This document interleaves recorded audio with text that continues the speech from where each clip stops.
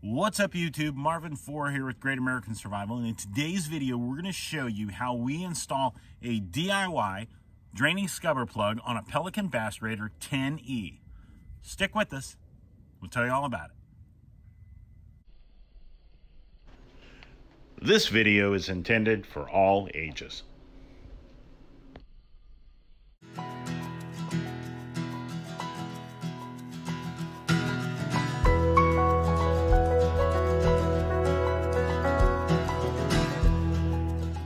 Was a big negative when we first picked up our Pelican Bass Raider. We picked this up in a trade. We took it in, we traded one of our kayaks for it, and it has been a blessing. The bad part was anytime we left it outside on our trailer or anything like that and it rained, it became a plastic bathtub.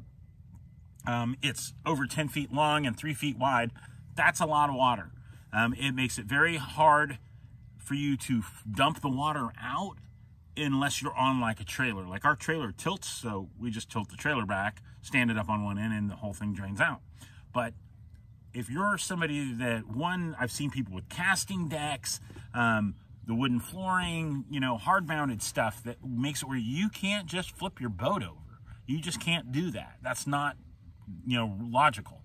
So what we did is we figured out that we could take one of these through-hole transducer mounts that I found at Academy, made by Attwood. These things work great. This thing, I've installed these on John boats in the past. I think it's going to work perfect. We're going to have to run to the store and we're going to have to find ourselves a gasket to go with it, because this is a water-bearing boat.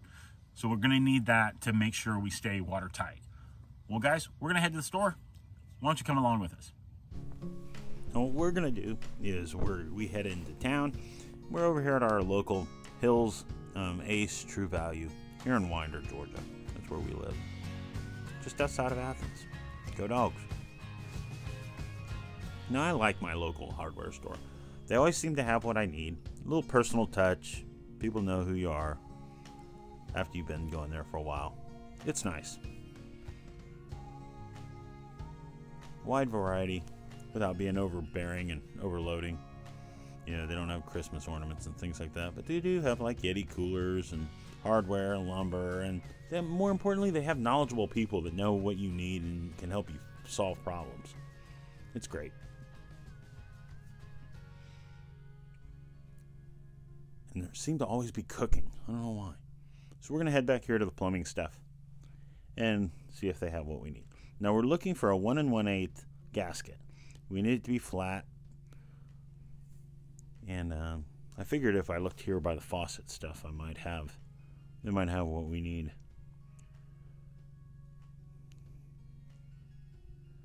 No, they had a 1 inch, but not a 1 1/8, so not quite big enough for what we needed. So what I'm gonna look for now is a template, one of the little gasket sheet kits where you can make your own gasket. That's what I need now. Right over, where are they? There we go. And what this is it's a package, and you're just gonna cut your own out of it. And that's what we need. That'll work perfectly for this application. Very nice. Now, our True Value, also right now, being it's springtime, look at this. Spring chicks. You gotta love it. Going into your local hardware store, and there's chickens everywhere. The dark ones over there lay the green or blue, and then the rest lay the brown. I really wish we had.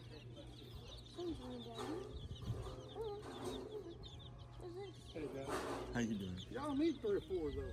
Were those chicks cool? Very cool stuff. And cute.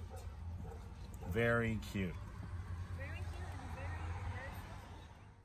and very Now, to get started, like I said, we picked up this Attwood through-hole connector, and then it's a 1 1/8 package. Now, this is designed for you for like a live well, and we got some Teflon tape. Now, when we cut it with the saw later, cut the leftover, it's probably going to fold it over enough where it ain't ever coming off anyways. But here's our gasket, and we're just going to take one of the big washer. We're going to lay it on here so we can get an idea of a template.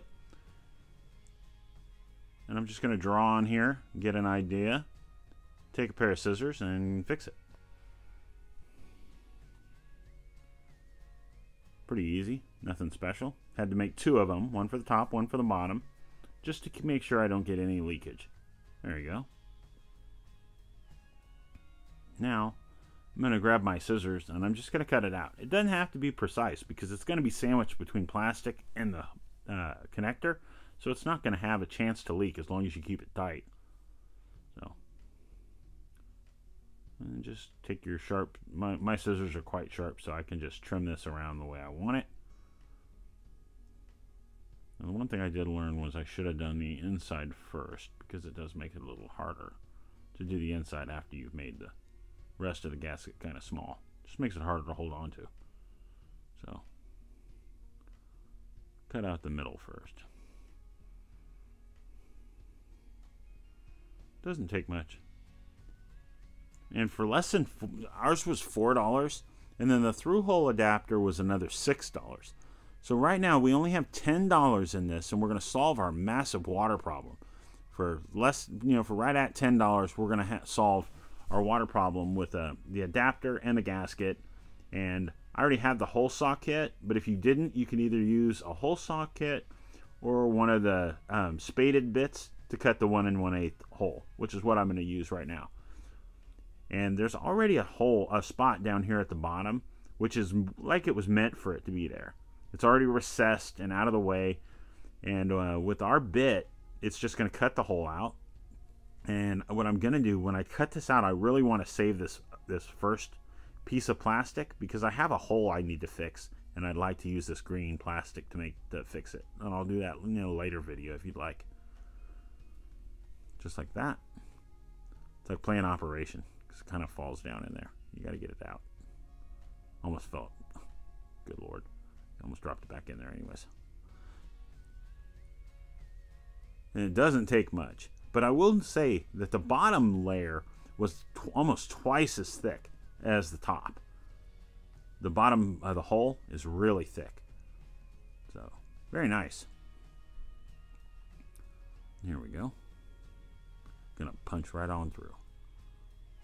There you go. Nice. And as you see the big gap between it?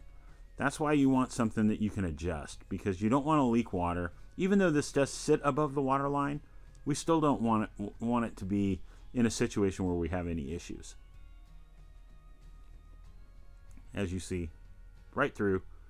And then the hole adapter is going to have a lot of excess left over, but we're just going to trim that all off later.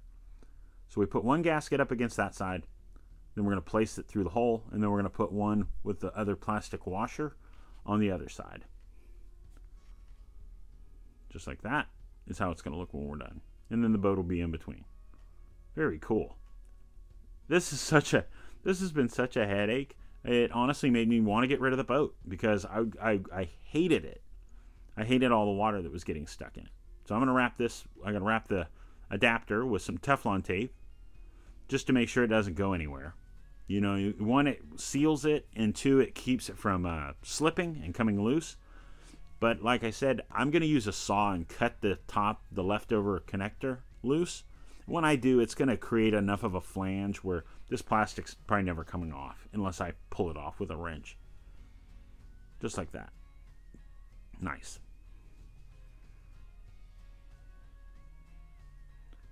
Now we're just going to place it through. Nice and tight. I like that. Barely wiggles. Now we're going to come in from the other side, and when we do, we're just going to place the other gasket and then the washer, the nut on the back side, like that, as you see, just like that. And then we're just going to tighten it down. Now it doesn't have to be overly aggressively tight, but you want to put some pressure on it. You want to make sure it's not going anywhere. And all I used was a crescent wrench. I didn't really have a wrench big enough for this because it's a pretty big nut. And then I just tightened it up. I tightened it up hand tight for a while, and then later on I'll tighten it up with a crescent wrench just to really snug it down and keep it from going anywhere. And the reason why we did this is we want to be able to use one of these. These are the little drain plugs like you find in most boats, and it just makes it where you can get the water out, and it's just going to drop right in. Now we've already done this. We got it all installed, and I took a saw and cut the other part. But this just plugs right in to 1-inch drain plug, and now we have solved our problem. Let me show you real quick from the back side. We'll go around the bottom.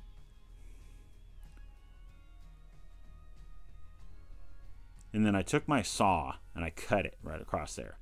And it creates a little excess flange, you know, by pushing the extra plastic, so it shouldn't come off ever. Now this is huge. We're going to take this out. Look at, as we're out here on the water now, we've hit the lake. We're a good couple inches above the water. And that's with the 2.5 horse Mercury and a trolling motor battery, which is a full-size car battery. This was $10 worth of investment in about 10 minutes of time, and it solved the biggest problem I've had with this boat. I didn't like the fact that it held water like it did, and I didn't like not having a way to get the water out. I hated having to bail the water out or flip the boat over. It's just not practical. So I hope you guys enjoyed this video. If you have any comments, let me know what you guys think, or if you have any tips on any of the future mods I can do on this. I'm looking at putting a casting deck. I think that'll be huge, make it a lot easier for a little man to fish. Guys, I hope you enjoyed this video. If you did, hit the thumbs up, give us a comment down below, and guys, follow us on social media. We're on Facebook and on Instagram, and we'd love to hear from you. Make sure, guys, to get out there this week, enjoy yourself, enjoy nature, be prepared, and stay safe. God bless, guys. We'll see you soon.